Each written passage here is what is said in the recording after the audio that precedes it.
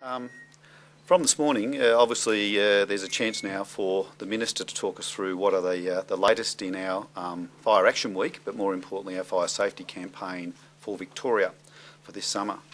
But I should also acknowledge the importance of where we've moved significantly in welcoming our partners from health, human services, education, justice and other government departments. And I think that's a significant step that we have noticed in Victoria in the last number of years, the connection and the commitment from government agencies. So thank you.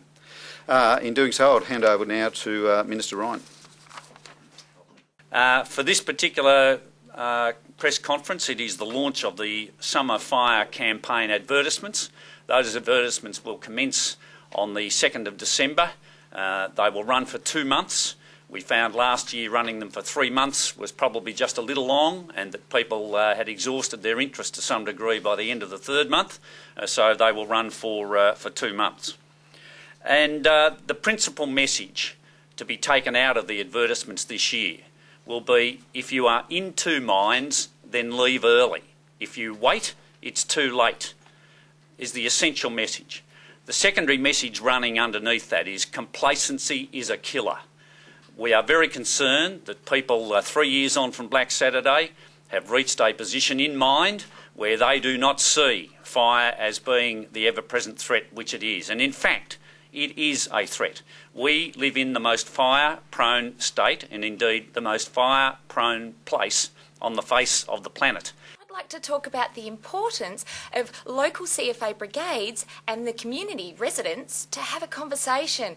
I think it's really, really important that residents know their specific risk in their area. I think CFA do an amazing job in generic messages, up-to-date safety messages all the time, but there'll always be those little questions from the living room, couch saying, I wonder what had happened if that ridge up there would catch on fire. I wonder what had happened, or I wonder what our specific risk is in our street.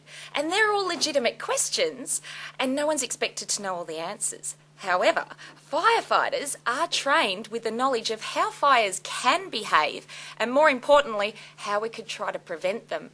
So they are local experts with local knowledge, and they're local people. A lot of those members in local brigades have lived in their communities for most of their lives, and they've probably been fighting fires for a number of those years. So they are local experts, and they pass on that knowledge and that experience to their fellow members. We want to share that information with our community to better prepare you.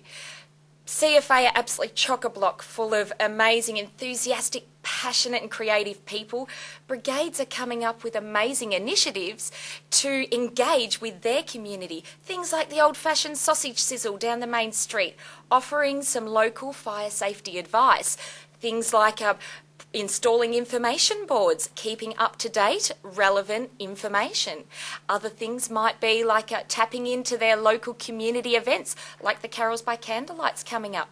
Take the truck down for the kids to have a look. Take some fire safety information and offer advice there and then. I'm currently working on like a children's targeted musical live performance to engage with the kids. With that, you receive the parents that come along. You can have more conversations. We want to share this information from what we have to residents.